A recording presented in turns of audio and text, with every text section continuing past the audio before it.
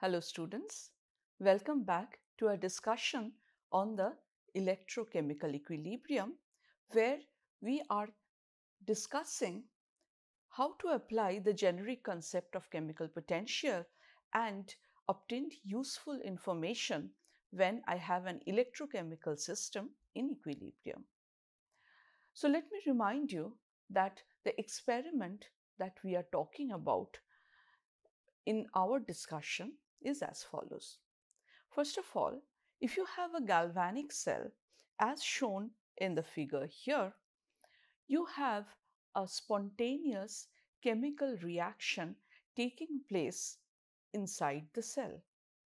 As a result of that chemical reaction, you have oxidation at the anode and reduction at the cathode. So during this process, at the anode, the substance undergoing oxidation would leave excess electrons on the electrode, thereby giving it a net negative charge.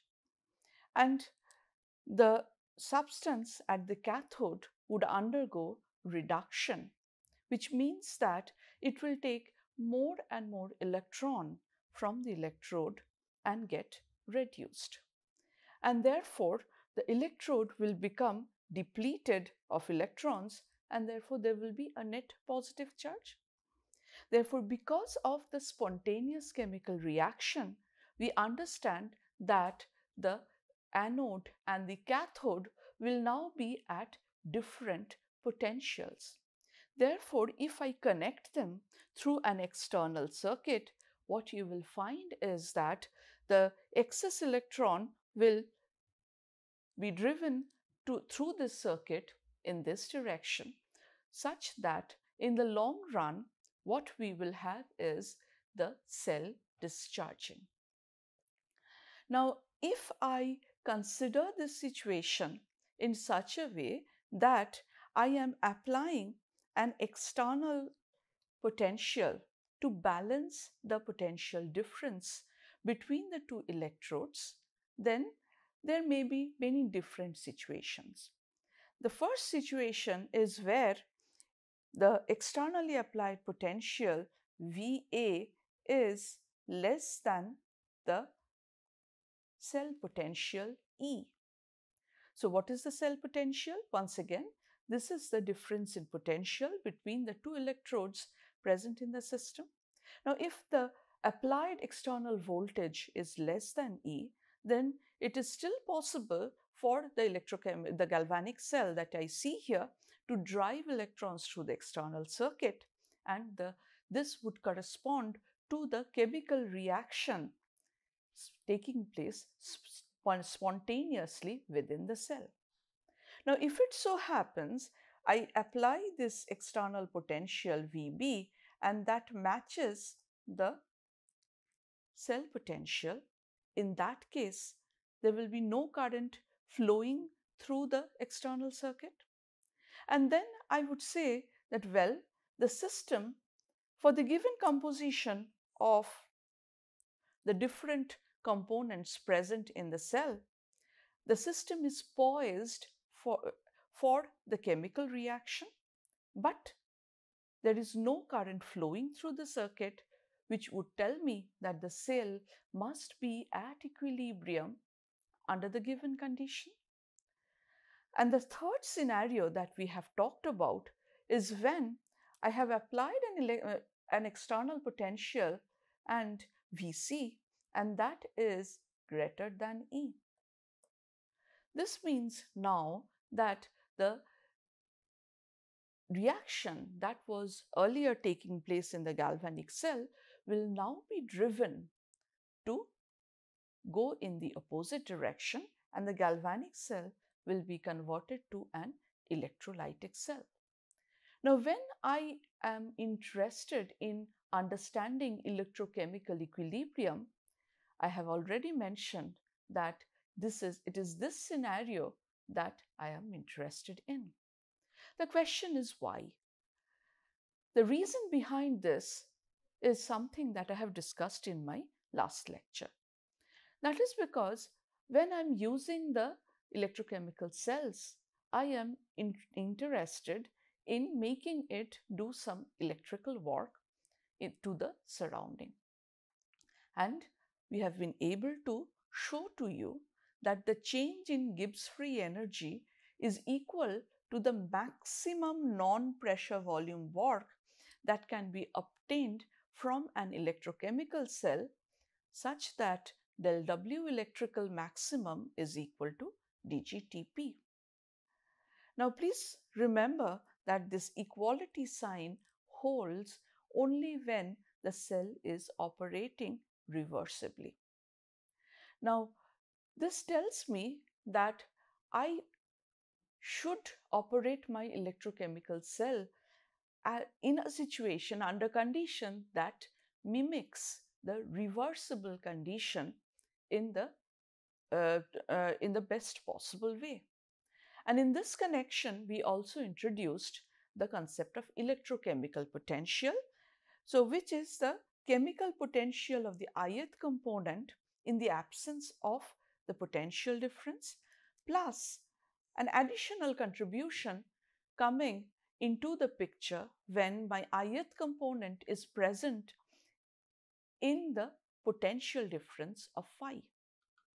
And then I understand that the maximum possible electrical work that I can derive from the electrochemical cell will depend on dG, where dG is given by an expression like this. Now look at this expression. As before, I have minus SdT plus VdP plus this summation over the contributions coming from all the components I present in the system, and the dG depends on dNi, that is the infinitesimal variation in the number of moles of each component I. But unlike the previous case, we now have inserted, instead of chemical potential, the electrochemical potential of the ith component as the coefficient of dNi. Therefore, under constant temperature and constant pressure condition, now dGTP, which is a measure of the maximum differential amount of work that I can extract from my electrochemical cell, that is going to be given by an expression like this.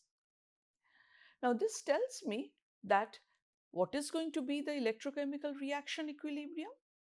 I know that the electrochemical reaction is characterized by the reaction Gibbs energy, and the reaction Gibbs energy, let me remind you, is the derivative of the Gibbs free energy with respect to the progress of the reaction at a given temperature and pressure.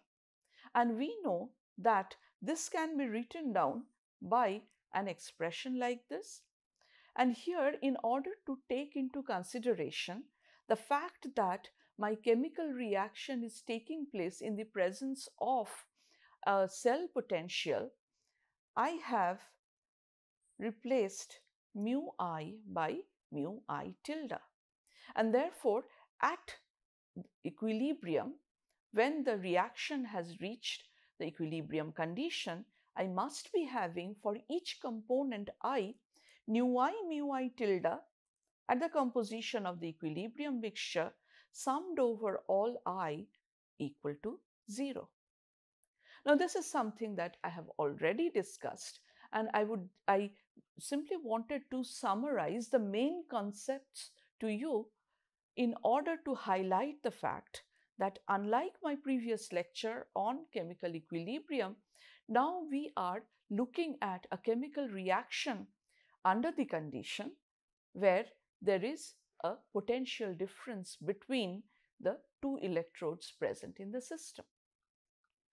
Now, I have also discussed another example, and here I have an electrochemical cell which has been prepared by coupling what is known as a hydrogen electrode, and it is coupled to what is known as a silver chloride electrode. And we have already seen that the cell reaction in this electrochemical cell, including the explicitly where the electrons are deposited and where the electrons are depleted, I can write it as this is the reactant state and this is the product state. Now, at equilibrium, what is going to be the condition?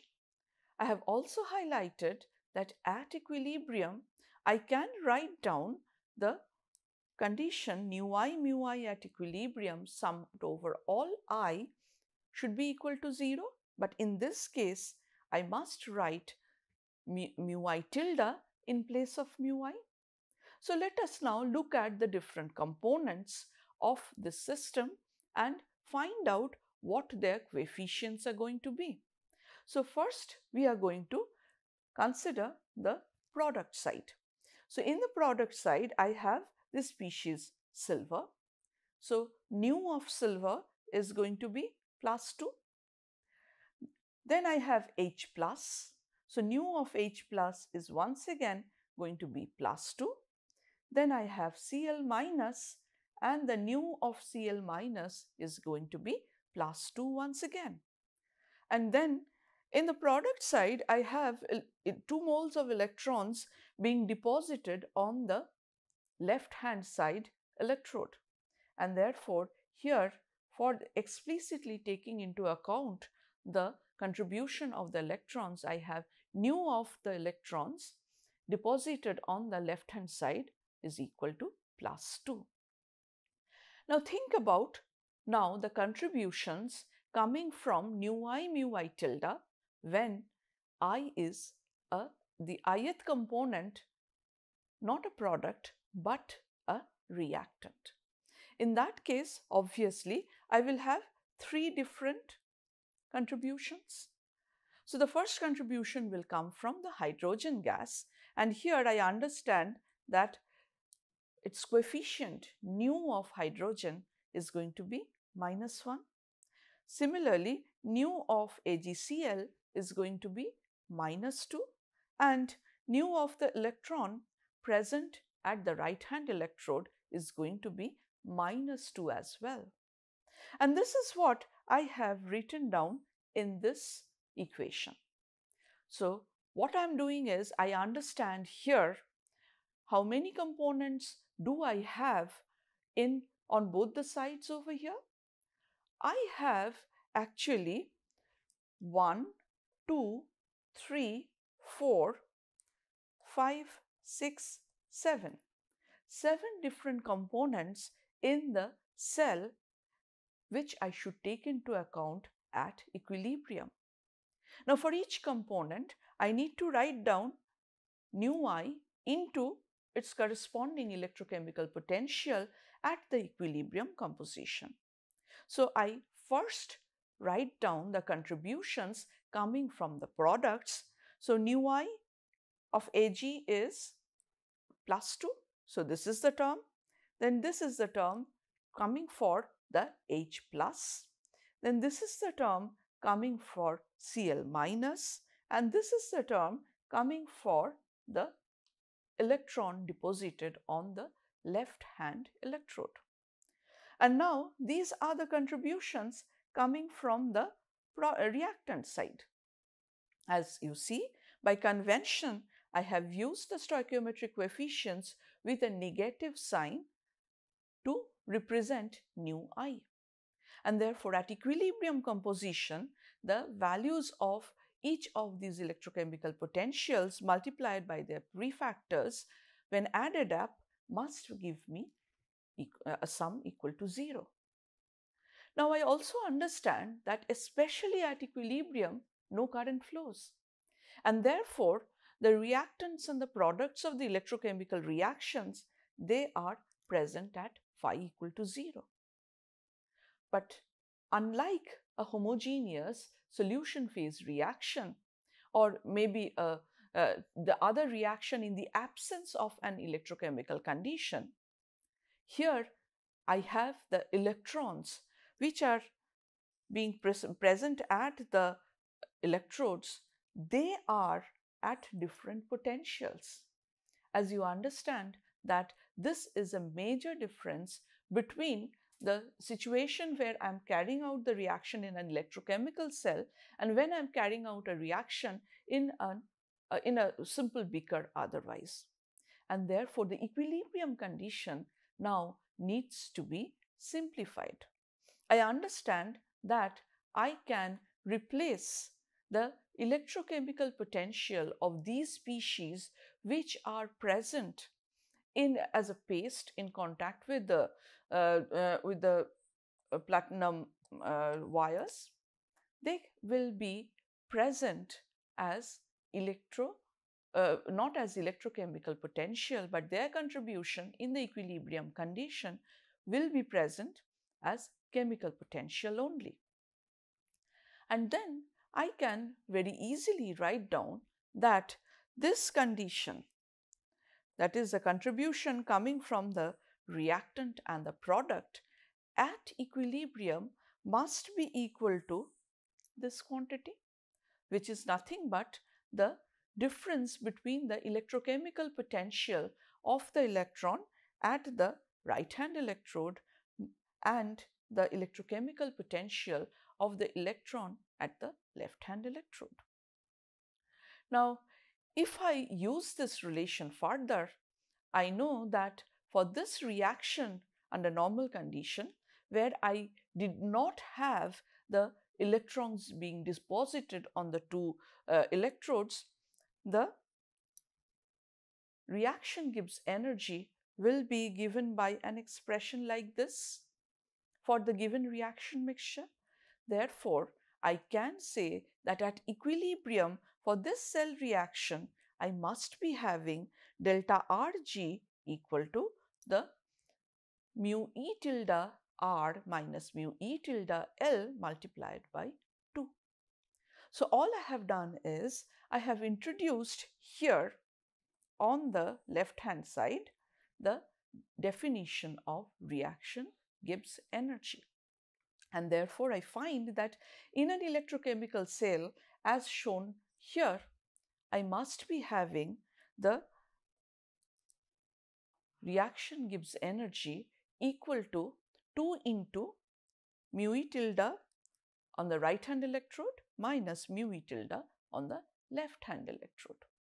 Or in other words, if I introduce this notation that E is the cell potential when there is no current flowing, in that case E is going to be phi r minus phi L, and this is given the name of zero current cell potential.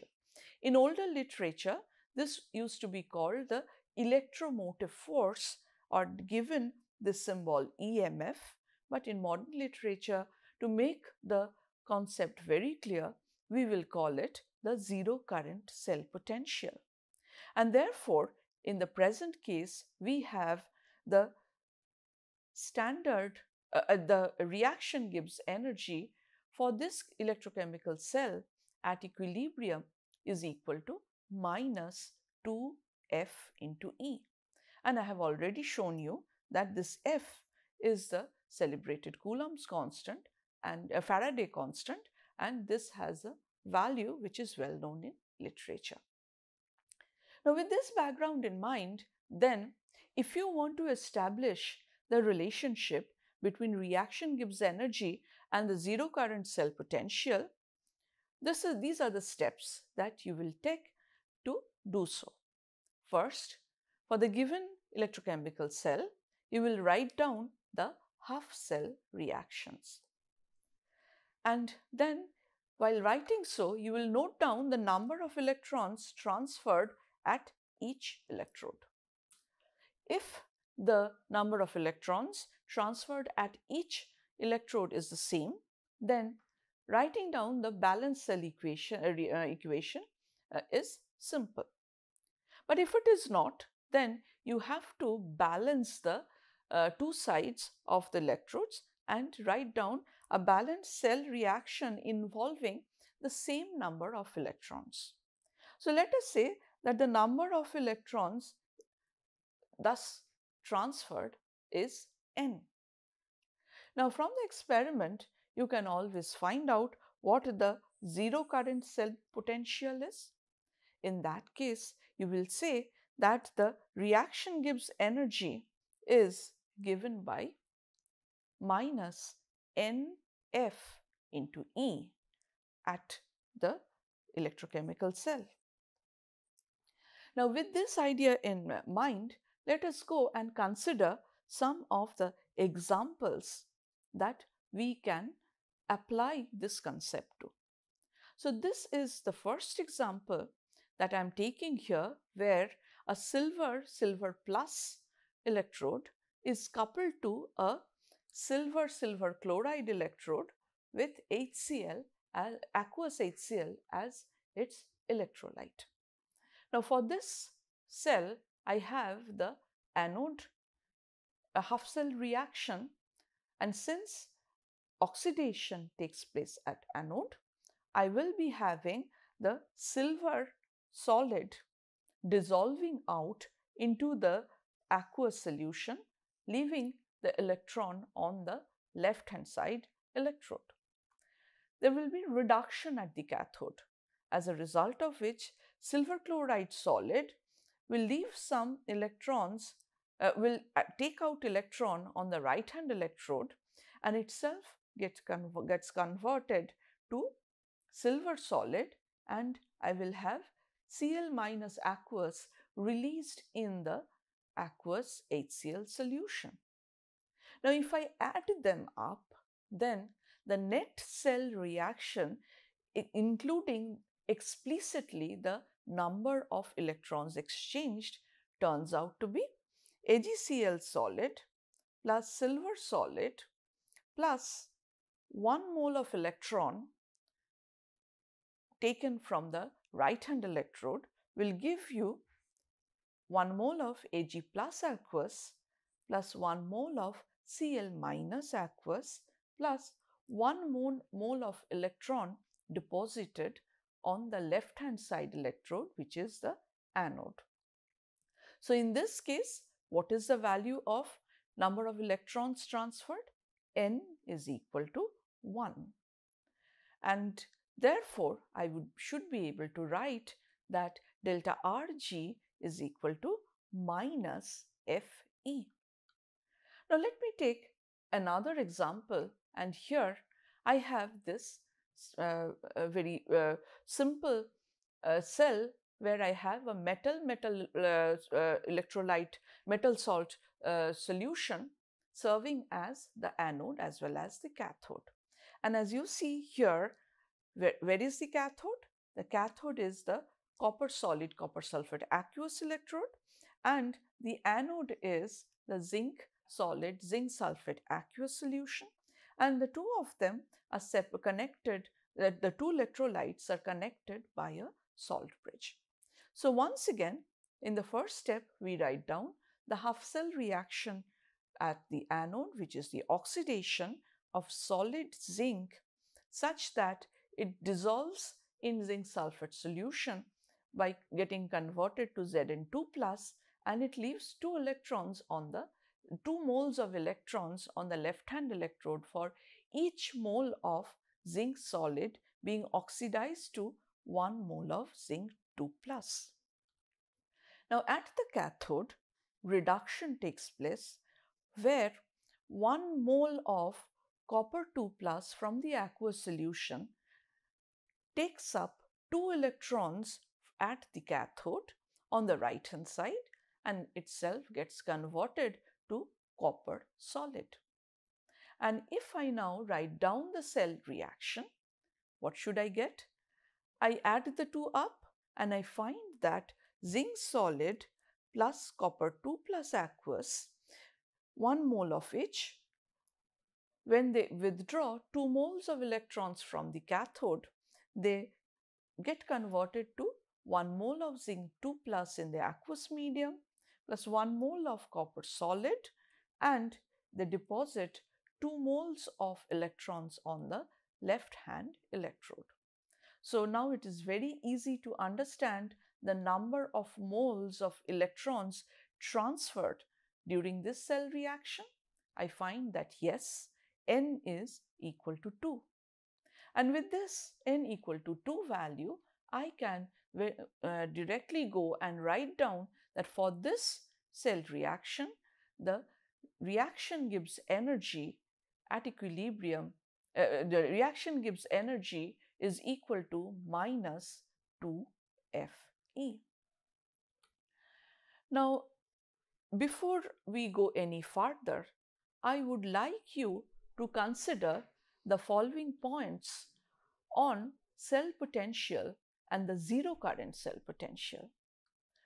The difference in potential between two electrodes is called the cell potential. We have already talked about that. Now, a large cell potential implies that a large amount of electrical work can be performed from the given electrochemical system. Now, you must realize that the maximum electrical work available from the system can be utilized or can be extracted only if the system is operating reversibly at a specific constant composition. Now, in experimental situation, how do I implement this kind of a situation? So you understand that there are two conditions that I'm talking about. In order to extract the maximum electrical work, I must make my electrochemical system operating reversibly, and I also must not be having any large change in the composition such that effectively I can think of having a specific constant composition. And in order to achieve this, we understand that the cell potential needs to be measured when the current is zero. And as a result of this, we have introduced the concept of the zero current cell potential, and we relate the zero current cell potential E to the reaction gives energy delta Rg, where delta Rg is equal to minus NFE. So obviously, the maximum utilization of the decrease in the Gibbs free energy of the system as the chemical reaction progresses would take place when I have a reversible process. And therefore, it's not the cell potential but the zero current cell potential that is utilized in the experiments to understand the maximum extent to which electrical work can be extracted from the system. In the next lecture, I am going to talk about a more useful form of this relationship between the zero current cell potential and the reaction Gibbs energy. And this is known as the Nernst equation, which many of you must have seen during your high school days. So in the next lecture, let us see how we can derive the Nernst equation from the consideration that I have already presented here. Thank you.